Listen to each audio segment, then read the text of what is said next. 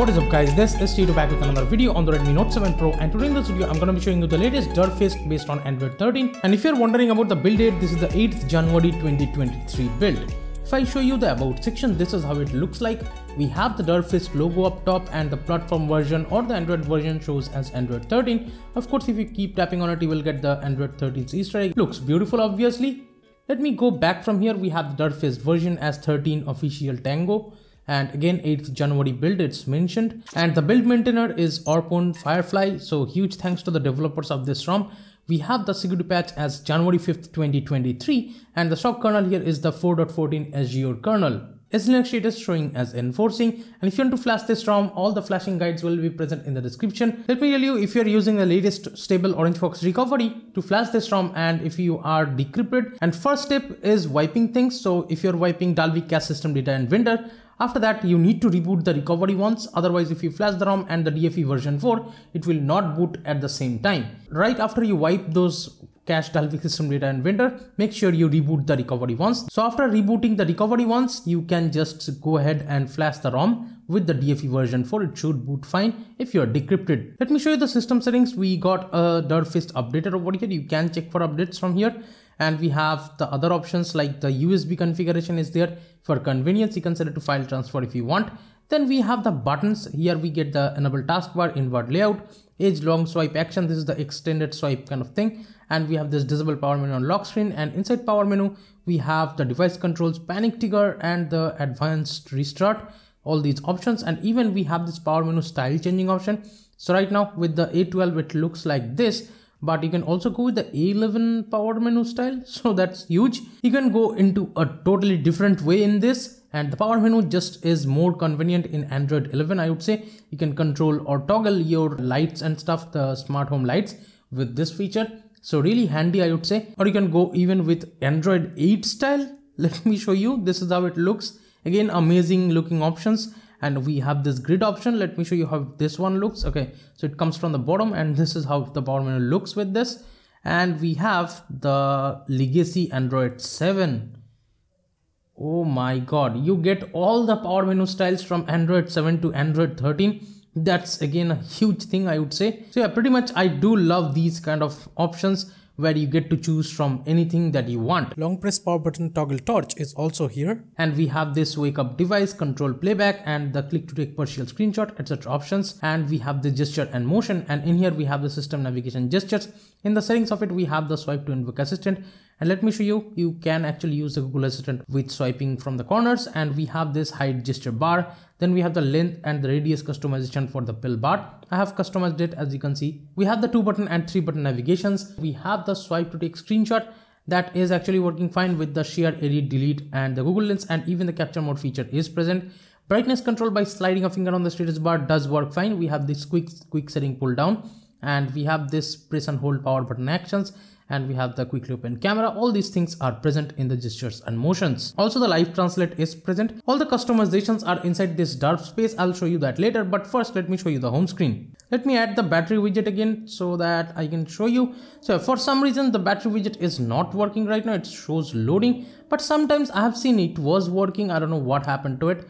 But yeah, right now it shows loading, so I'll just remove it for the time being. So yeah, the clock widget and stuff is working fine. By the way, I have been using a wallpaper over here, but you can use any wallpaper that you want. I just added this subscriber count widget, that too is working fine. And yes, do subscribe to the channel guys if you have not yet. Let me show you to the left of the home screen, we get the Google's Discover page, and scrolling on it is working fine once it loads. I would say, as you can see right now, it's smooth enough.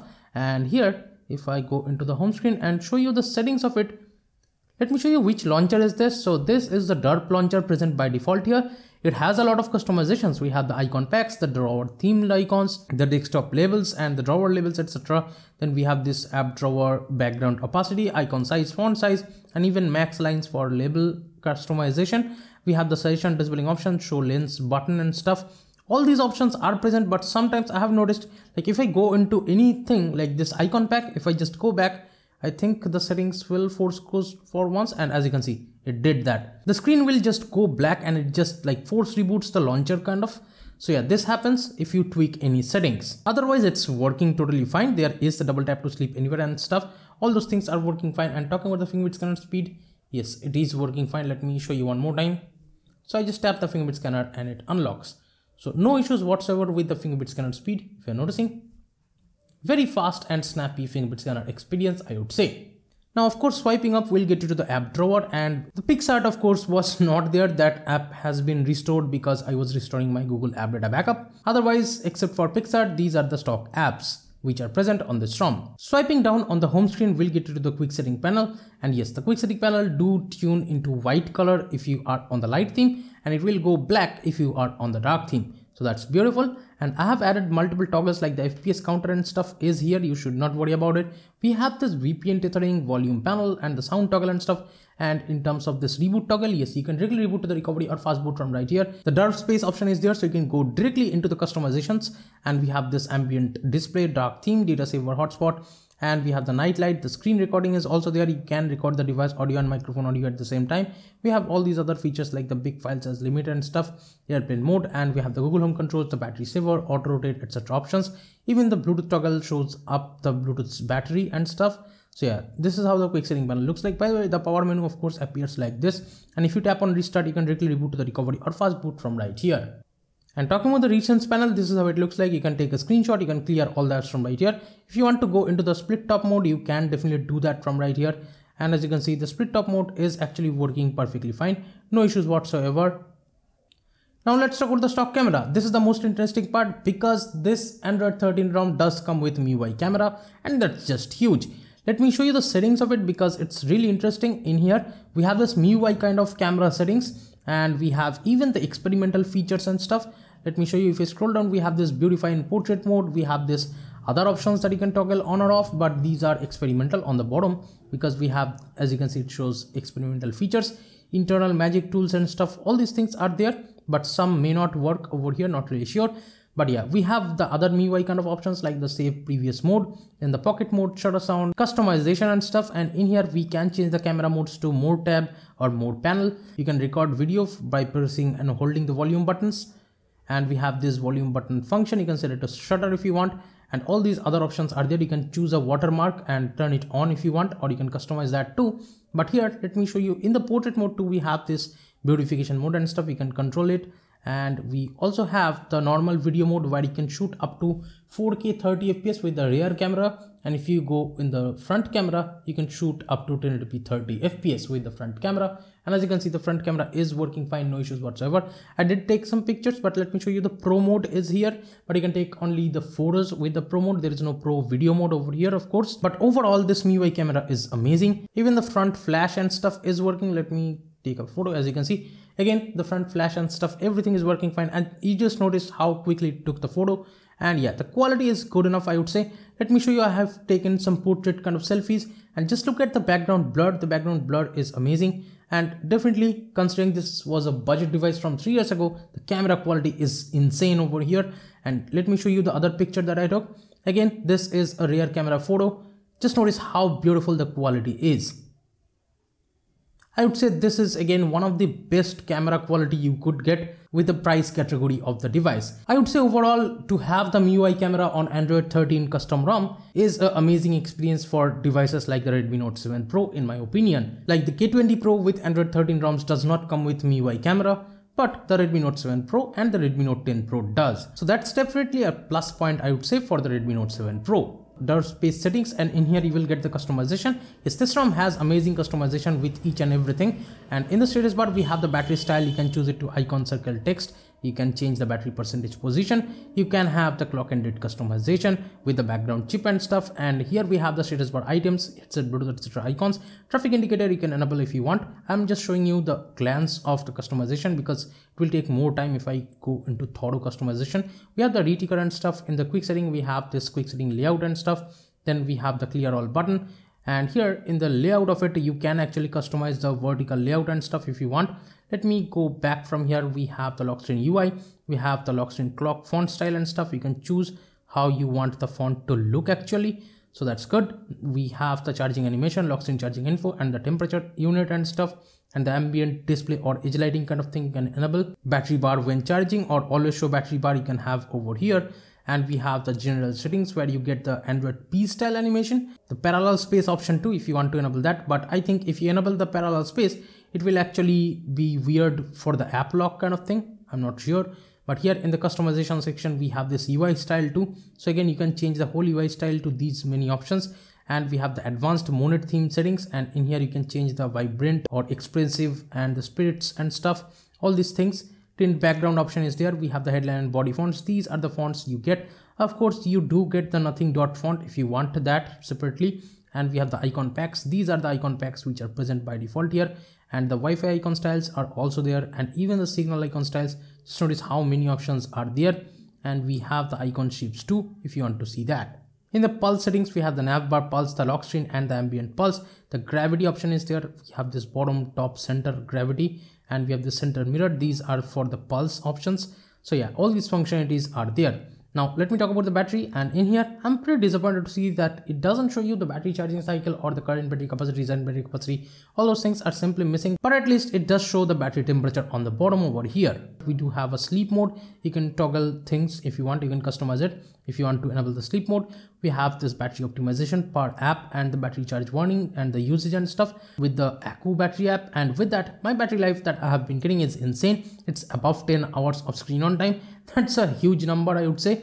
And in the health section, it shows as 96%. That's because I have replaced the battery. This is a new battery that I have been using for months now. And with that, the battery life that I'm getting is insane pretty much, because even the screen off or the standby time you can see is about 6 days, and even the combined use is about 2 days worth of usage. So in my opinion, the battery life is one of the best that you will get for the Redmi Note 7 Pro here. Of course, if your battery health is good. The fast charging is also working fine. You should not worry about it at all.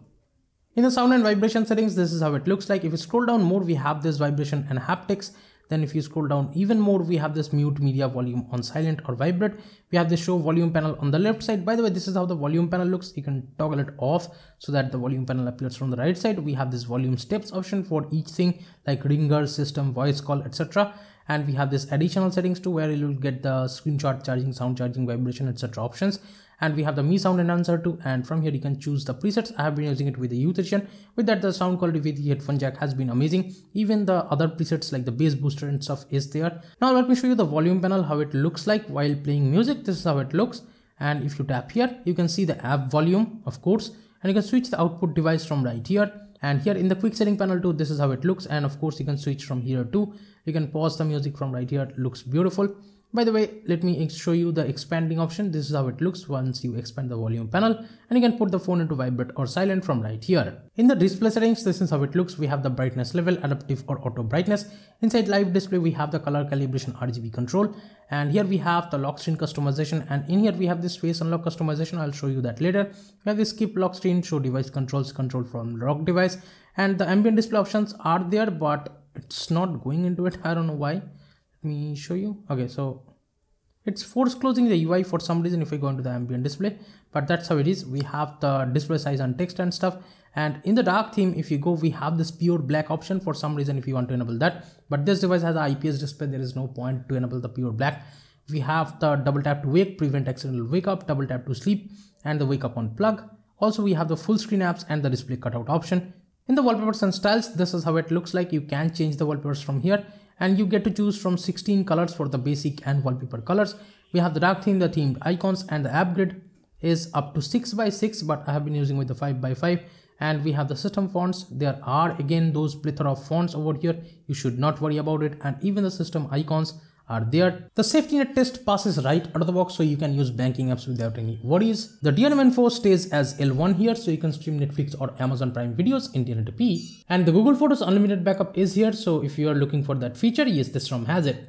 And the IR blaster is also working fine if you're looking at that light on the top. Let's jump into the security settings. Here we have this panic settings, and you can set it up. I don't have a SIM card in the device, maybe that is why it shows this white screen. Not really sure why it's happening, but yeah, there is this new panic settings. I actually don't know what it does. Should be an emergency kind of option, but yeah, in the settings of it, we do not have a quick unlock option over here. I think the quick unlock is enabled by default, but we get to see the app lock right here. Let me actually show you the app lock. Inside the protected apps, we have the Google Photos and stuff if you are wondering about those. Also, I have added both the face unlock and the fingerprint scanner options. I have already showed you the fingerprint scanner speed, so let me actually show you the face unlock. And right now, if I just double tap, as you can see, This is how the lock screen looks like. Let's just close the music panel. So it will look like this. But overall, yes, the double tap to wake and sleep both are working fine from the lock screen. And we have this QR code scanner and the Google Home option on the bottom shortcuts. And if you swipe up from here, as you can see, this is recognizing the face, and yeah, it unlocks with that. Let me show you with the face unlock one more time. Let's just swipe up and hold the device towards my face and it unlocks. So yeah, pretty fast and snappy way to unlock your device with the face unlock, I would say. And here, if I show you the app lock, this is how it looks like. If I tap the fingerprint scanner, as you can see, the app actually unlocks.